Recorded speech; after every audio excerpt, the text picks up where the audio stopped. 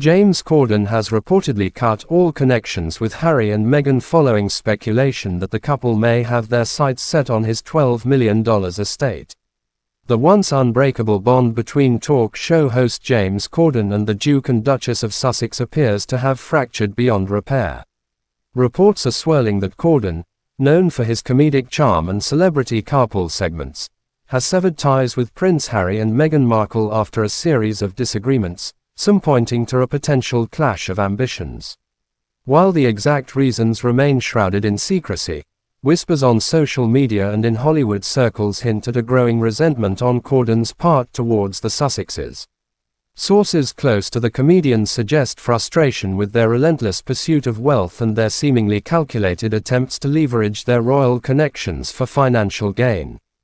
Corden, known for his affable demeanor, built a strong friendship with the couple soon after their departure from the British monarchy.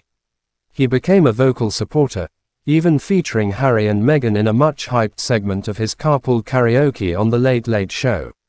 The appearance was seen as a major coup for the Sussexes, granting him a coveted platform in the American entertainment industry.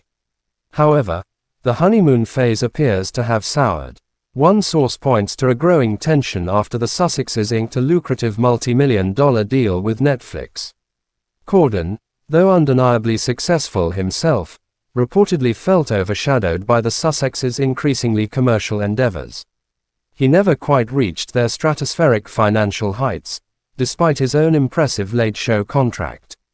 Furthermore, insiders suggest Corden may have wearied of the couple's perceived manipulation of their royal connections. Harry's memoir, rumored to contain explosive details about his family, and the couple's constant stream of interviews referencing their royal past, reportedly rubbed Corden the wrong way. He may have felt they were exploiting their royal ties to a degree that felt disingenuous. This alleged manipulation extended beyond the palace walls. Some reports suggest that Harry and Meghan attempted to use their connection to Corden to gain access to A-list Hollywood circles. Corden, known for his A-list connections, may have felt used after facilitating introductions that yielded little to the Sussexes beyond photo opportunities. While neither Corden nor the Sussexes have directly addressed the rumors, a distinct chill has settled on their once chummy relationship. Social media interactions have ceased, and there have been no sightings of the couples together in recent months.